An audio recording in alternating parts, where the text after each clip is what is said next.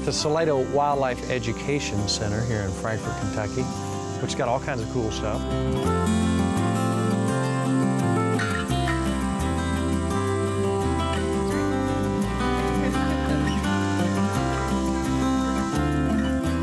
But we have somebody here who has taken the place of an older eagle who passed. And a lot of these eagles can live in captivity for 20, 30 years. Yeah, well, the oldest on record lived close to 50 years. There's been a couple that lived close to 50 years. So quite a while. And even in the wild, the average lifespan is about 20 years. Wow. So they're a long-lived bird.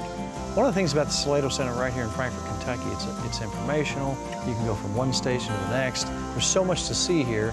And it's really, I think, one of the most underutilized places to bring kids or adults. First of all, what are your visiting times and hours through the season? We're open Tuesday through Friday, 9 a.m. to 5 p.m., and Saturdays, 10 a.m. to 5 p.m. Is it seasonal? We are open, typically we open in March, the beginning of March, and we close the day before Thanksgiving. Gotcha. So our season is pretty long that we're open. We are closed Sundays and Mondays and all state holidays.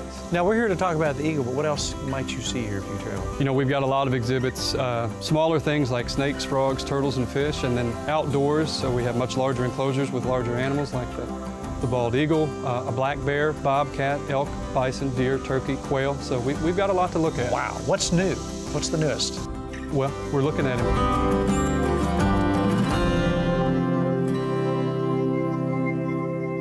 We didn't capture this bird. Tell us how he got here.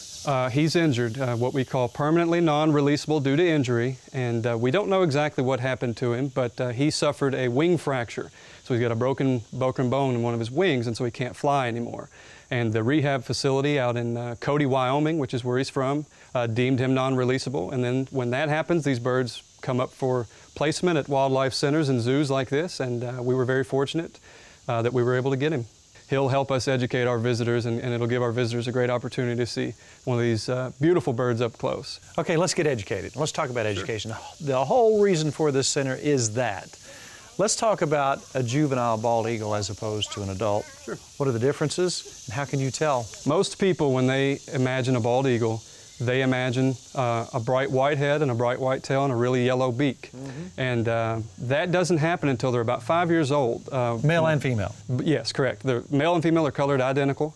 The only difference, an obvious difference, is size, where with all raptors, females are larger. Until they reach 5 years old, which is sexual maturity is what that is, the milestone that they're reaching. They go through a series of color morphs, and most of it is very similar to what you're seeing right now, brown with some white mottled throughout. A lot of people may have seen a juvenile bald eagle and had no idea what they were looking at. They might have, if they didn't get a great look, they might have thought they were looking at a large hawk or a vulture even, or maybe even a golden eagle.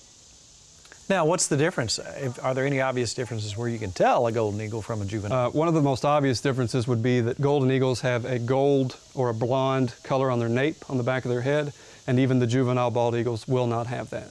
You know, when I was a kid, growing up around Maysville on the river, occasionally, very occasionally, there would be a sighting of a bald eagle. Mm-hmm. Hardly ever, and it was, you know, it might end up in the paper.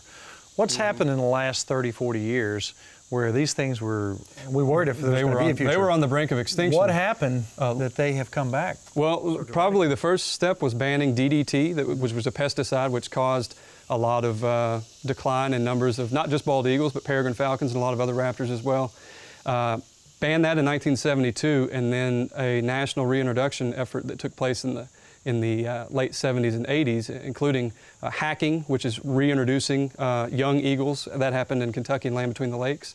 Thanks to that effort and, of course, protection, they are protected not only by the Migratory Bird Treaty Act, they also have their own act called the Bald and Golden Eagle Act that takes it a step further, prevents you from being able to harass them during the nesting season and things like that.